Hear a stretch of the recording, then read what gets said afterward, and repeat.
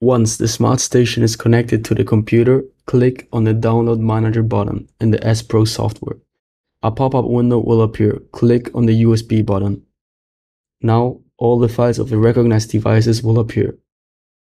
We can either select one by one each file, or use the last option to select the last recorded file of each device.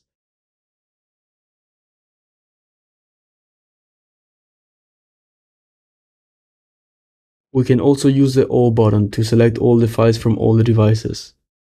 We also have the Calendar option to select a range of dates and filter to select the desired session.